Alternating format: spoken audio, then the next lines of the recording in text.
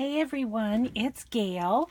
I am here to do sort of a little recap, little haul video on my two estate sales yesterday. So you saw some of this stuff, but maybe not in the detail that I'm going to show it.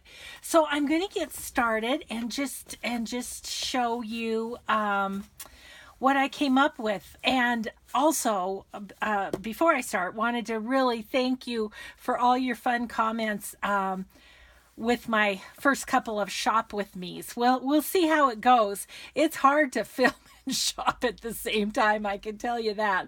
So, but the two sales that I went to yesterday, both gals were like, you can do this anytime, just, and so we'll see how the summer progresses and stuff. But anyway, we're going to go through these. So this little Riverside Literature series, super, super cool little books. They are that most of them, I think there's only one that's in the 1900s. The rest of them are the 1800s. And these six I listed on my Etsy shop. So they're available there if you are interested. This one I thought was amazing. Rules of Conduct by George Washington. And its copyright is 1887. And it's Diary of Adventure, Letters, and Farewell Addresses by George Washington. So cool. And there's one here by Alfred Lord Tennyson, one by Lord Byron, T.B. Macaulay. I'm not familiar with him. William Shakespeare, and Thomas, looks like Samuel Taylor Coleridge, and then Thomas Campbell in this one. And kind of cool in some of them. I was going to show you the one. So there's writing in some of them by the original owner, who was Alice Harrison, I think. I was looking for the one. Yeah, like this one has a big note from her. And it's a poem, actually. And I wonder if she wrote the poem. So anyway, those were a super cool find, and I'm sharing them with you. So there are 6 listed on my shop if you're interested in those. Okay, we'll do the other thing that's going to be listed in the shop, which is this letterhead. Let's see if I can hold up the inscription kind of to the camera, like from the Montana Constitutional Convention in 1971 and 72.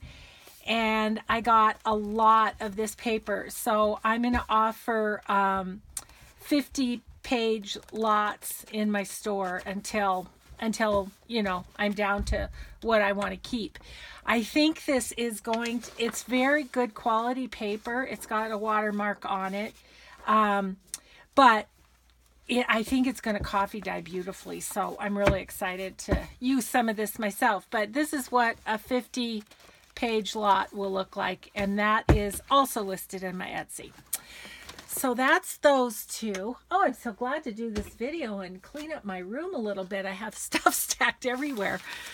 So then I got this box of, I think they might be second pages on the top. And then there's some yellow super thin paper in here, and little blue paper, a little variety. But that super thin at the bottom, oh my gosh, that's going to, I'm dying to coffee dye it. And then I got this box too of just blue paper. So I have a lot of fun papers. I need to have a coffee dyeing session here so I can coffee dye some of them up. I'm going to set those over here out of my way so we can look at the other stuff. I'll kind of continue on the papers that I found. This one I found, it's the top of it. Let's see. There's some thicker paper, but the top of it is like the onion skin paper, and it's legal size. So that's kind of cool. So that's going to be fun to coffee dye. I think. And let's see, maybe I'll just take these out so you can see. And then there was another letterhead that was in there too that I love that. Love that photo. Oh my gosh, I didn't realize there's different ones. So look at this one. All Old West. Here's one with a stagecoach. Oh, here's one that's kind of like a bill. And those look like they're all the same. Here's some with that picture, but without the, yeah. Anyhow, excited about those. I think those are cool. And this was all there was of that, but awesome. And then some Small Cars Company in Helena. And I love it because it has Helena on it, you know. But, yeah. So yeah, I'm going to have some fun with some coffee dyeing of different papers coming up here. So that was that. I grabbed a pack of used file folders because I go through them like crazy, coffee dyeing them, and there's legal sized here too. So that's a lot of journaling cards in that in that one. So those will be great. I'll get those coffee dyed up too. And then I grabbed this little $2 pack. It has a variety of envelopes. I always look for that. Like, look at this. Let me cut this and I'll show you. I always look for them at estate sales because they're so expensive, and I go through envelopes like crazy on my Etsy. So always keep that in mind too when you're ordering from Etsy, is the seller has to provide the packaging too, and it's not cheap. Like, look at this. So I got this whole pack for $2, and this would have been, I think these are like $2.39 at Walmart or something like that, $2.59. So that was a good deal. So envelopes. That's why I always look in the office supply area. I just gave myself a paper cut. It's an occupational hazard. Okay, so then I think you saw me pick this up, this little set of these candles that you use for sealing letter. And I went to Hobby Lobby. I wonder if I have that. I'll grab it and show it to you. So if you guys are interested in picking one up, I just got this at Hobby Lobby, and it's just the little seals. There's a rose and a heart. Comes with 3 little candles itself, and then I love the turquoise, so I picked those up too.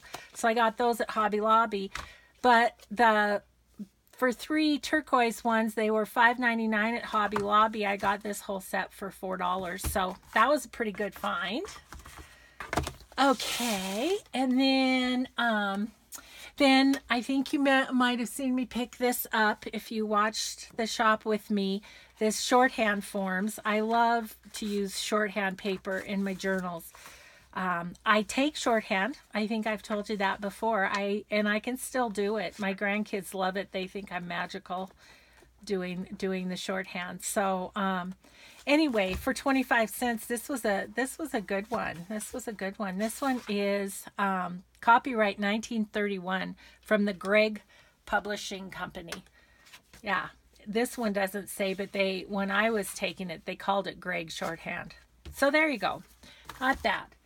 Then I got for $1, I got this book of bulbs, and I'm real excited about this one. This has some beautiful illustrations in it. Let's see if I can, that are kind of almost like pen sketches of the flowers. Plus it has, there's another one. Yeah, I love those. Yeah, there's quite a few in here. And then some colored ones too. So yeah, that'll be awesome in my garden journals. So got that. And then you also saw me with this Night Before Christmas, this little book, which is just literally barely hanging together.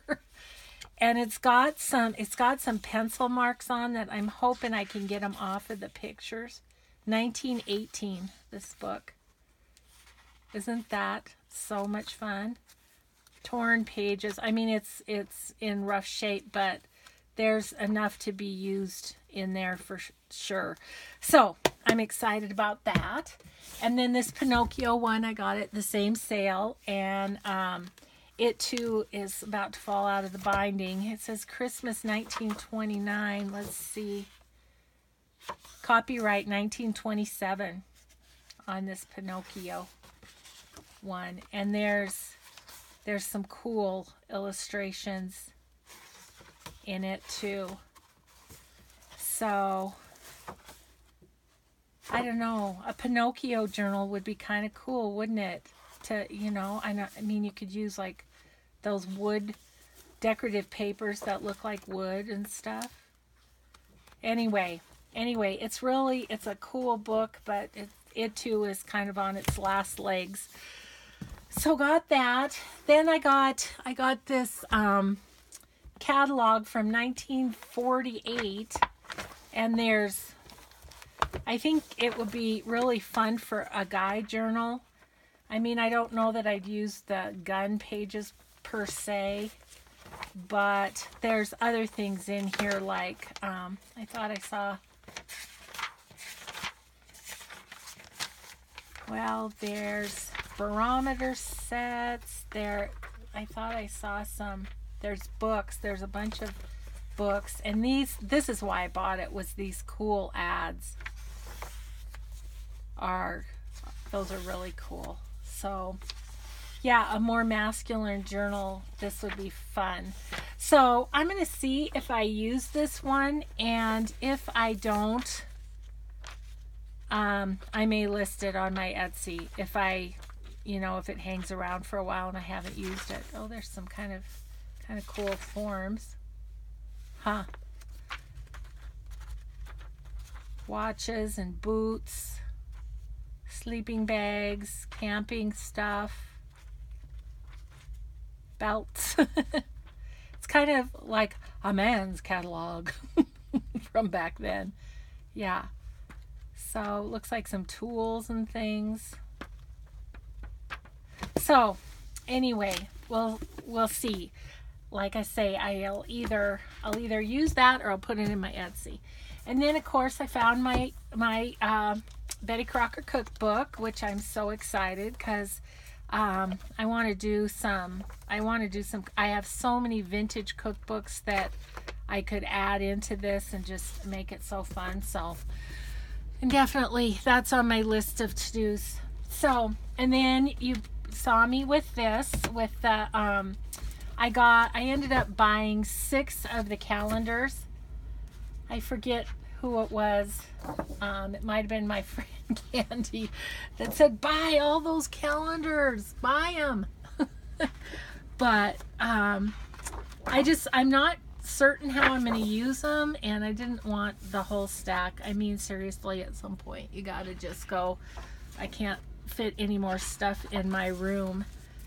But such great, I mean, he just was a genius, wasn't he? He just captured a time that it's pretty special. So anyway, I got 6 of those. And then and then you guys saw me, I think, get all excited about these recipe cards here.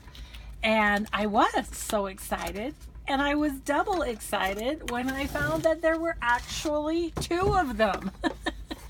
So I have a bunch of these too, and so I'm not sure. I know there's some that I want to include in some happy mails that I am owing some people, but there's so many there. I'll probably share those on my Etsy too at some point if I can ever get them listed. And then I found this at the first estate sale I went to after I was done filming, and I love it. It's the tatting you know, and it was $2. And what I loved about it was the orange. I've never seen an orange one. So I think this will be fabulous in a autumn journal, you know, a fall journal. So there's that. And then I think I told you I was going to grab some thread at the one estate sale.